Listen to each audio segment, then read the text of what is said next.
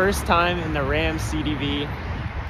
I'm pumped. Just finished our first stop. We're at about 60 stops today, but they're all apartments here in the U District. And we're at about 240 something packages, so you do the math. But I just finished my first stop. 10 packages to a locker. They're all in this tote right here, makes it so easy. We're gonna get some of this done, and then we're gonna look at the Ram CDV.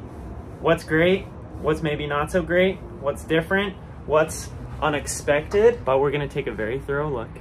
And right now, I'll point out already 2 amazing things that I like so far about the new Ram CDV. Push start. So everything I need is right here. I've got unlock and lock for the van, and then bulkhead and sliding rear door. And you wouldn't believe it, but finally, someone at Amazon listened to my request, and there's a built-in snack bar. Oh, let's go. One thing that threw me off right away was the speedometer was in kilometers per hour, not miles per hour. So I just barely started driving and it was already at like 40. But no, it was just 40 kilometers per hour, not miles per hour. But that's an easy fix. Go to this little vehicle icon, units, and whoop. Okay, it didn't actually change. Hopefully it'll change when I start driving. I'll let you know. I love apartment art, by the way. I've seen some real gems. The dreaded one-time password. The customer has to read me like a 6-digit password that they received in their email. Otherwise, I can't deliver it to them. And this is an apartment and this person's not answering, so they might not be getting their stuff today. I just noticed something. I like it. I think a lot of people might find it annoying. Okay, so I'm gonna put it in park. And the parking brake automatically comes on. Now I know some people are gonna find that annoying because they don't like to put the parking brake on every single time. And you do have to turn it off. You have to manually turn it off. It doesn't turn off, as far as I know, when you put it into drive. But I think it makes sense. There are gonna be less people forgetting to put the parking brake on when they probably should. I don't know, what do you think?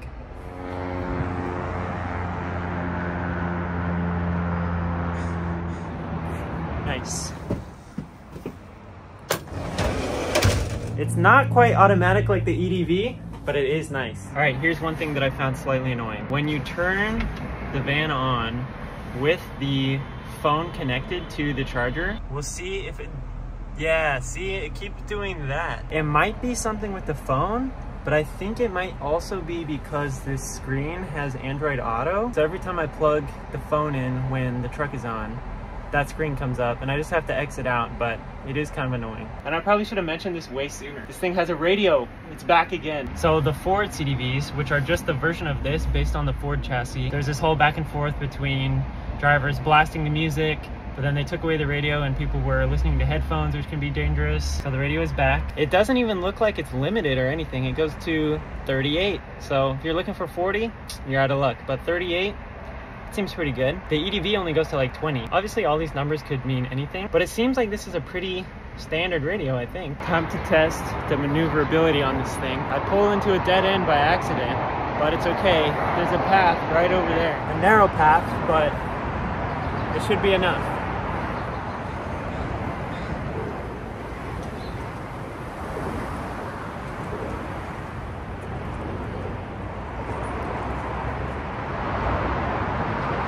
Maybe shouldn't make a habit of that. That does happen though, where the map is maybe misleading. You think it's a through road, but really it's a dead end. There's a sign that says turn around, but really the turnaround is blocked. That's one thing that I've always liked about the Rams, is that they're very maneuverable. And this thing is no different. It's fixed, by the way. Miles per hour. Okay, it's one thing to find totes in the wild.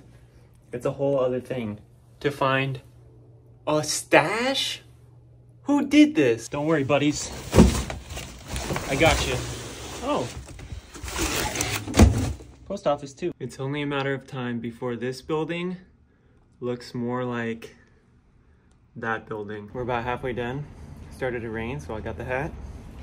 Very nice. My girlfriend will love this tote.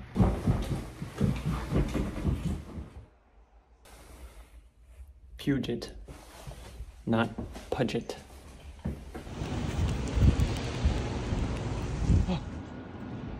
I am so genuinely curious about what it's like to ride around in one of those things. They're so small and they seem like they're like barely holding on. Is that just me? I'd be curious one day to drive one. Here's one I've never been to before.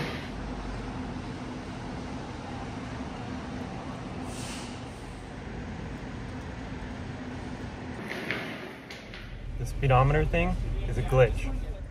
It's back. Check out the little spot for the dolly. It's like a custom metal part, and then it just slides right out. Nice.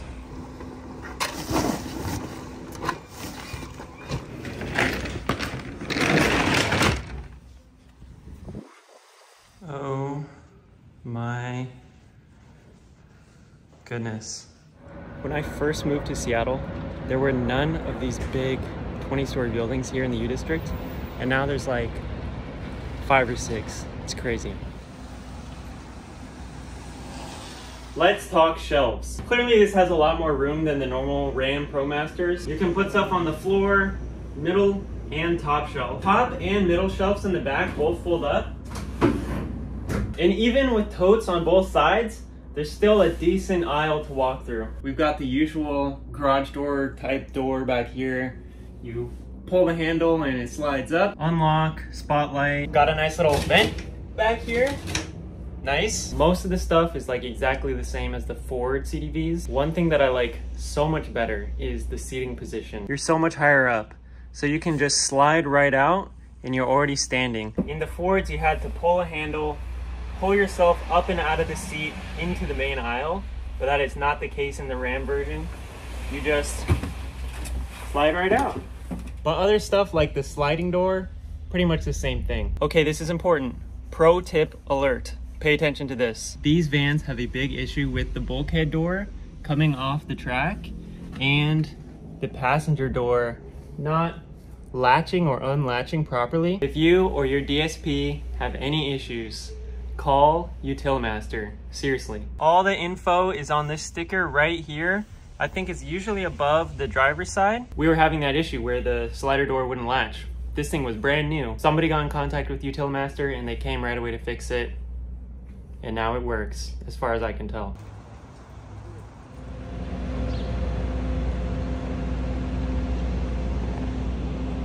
Hey, this is Amazon delivery. I have a package for 302.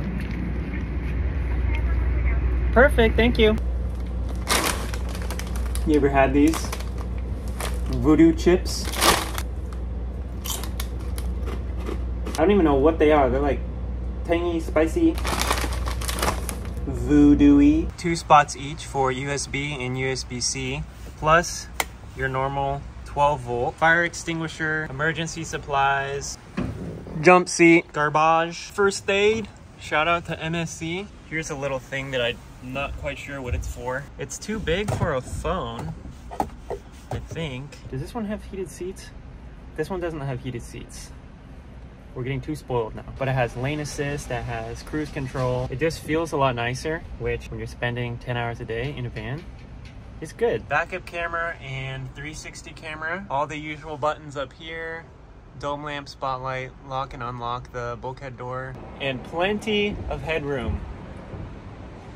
I'm getting a blue screen of death on the backup cam. Good thing there's still this one. The beeping works great though, as you can tell. I'm delivering to a locker in 7-Eleven. I just found one of our dollies. Dunzo! Just picked up our rescue. 18 more stops. Let's do it. Oh! Spotted a piece by They Drift. I worked with him at NSC before he left us and moved to Portland. But look at that, pretty sweet.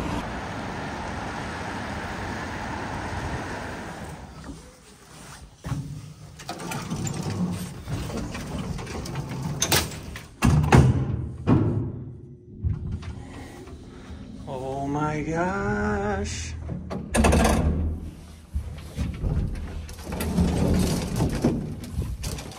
Those old elevators freak me out, dude. I don't want to get stuck. Another improvement on this version of the CDV is how smooth the sides are. It's like all the rivets are gone. This is funny. I don't know who's using an armrest, but oh, it's not even really flat. It's dark now. There's one more thing I'm going to show you, which is the lighting, especially the rear hazard lights. Let's take a look. Headlights, flashers, those lights up there, I forget what they're called. A mirror mounted hazard light, side mounted hazard light, and then here in the back is where it gets crazy. It's like a party, whoa. It's kind of interesting how it's alternating, and I mean, it definitely seems like it's more likely to catch somebody's attention, especially at night. All right, we're headed in. It's a wrap. I'll give a couple more final thoughts, but overall, pretty impressed with the Ram CDV.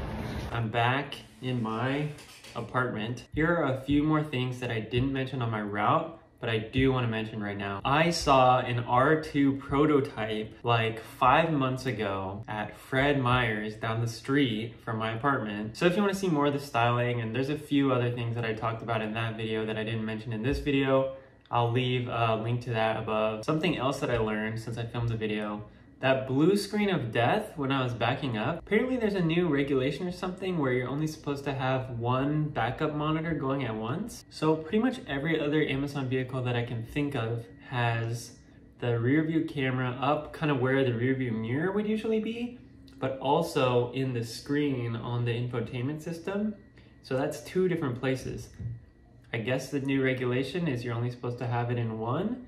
And so with the RAM version of the CDV, it only displays in the monitor up where the rear view camera would usually be. I don't know if that's because it's distracting or if having 2 different angles is weird. And a third very interesting, very exciting thing, Stellantis, which is the umbrella that covers Jeep, Chrysler, Ram, Dodge, Fiat, Alfa, Maserati, a bunch of different brands. Apparently they're introducing an electric ProMaster in 2023. In Europe, what we know as the Ram ProMaster, they know as the Fiat Ducato. It's basically the same thing, just a different brand name and a different face. They already have an electric version over there, so sounds like that's coming to the United States. Amazon already agreed with Stellantis to be the first purchaser of these new ProMaster EVs. So it's very possible that some of these first ProMaster EVs could be upfitted with the same package as the R2. Of course, at this point, everybody knows about the Rivans. We didn't get our first R2 until after we received our Rivans. So it's confusing because Amazon is talking about all this investment into EVs with the Rivans, but we're still seeing all these deliveries of the R2s, which are traditional gas engine vehicles. I think it's only a matter of time before these paths start to cross a little bit more, and we start to see more electric Transits, electric ProMasters, or electric versions of these upfitted chassis. We'll have to wait and see. So if for my next shift, I could pick any of our vehicles to drive, here's my list. Step van, EDV, Ram CDV. If you've had a chance to take one of these out on a route, leave a comment down below. I'm very curious about things people like, things people don't like, any issues that are coming up since it's so new. Overall, I'm a big fan, and whoever designed this should probably get a raise. All right, that's it for this one. Thanks for watching as always, and hopefully you found this interesting. I've been waiting and waiting to drive one of these. We have 2. One of them has a broken mirror, and the part is nowhere to be found, so we can't drive it. But I finally got to drive the one that was functional, and I'm glad I did. And that's it for now. Thanks for watching. I'm gonna go drink the rest of my boba. See you on the next one.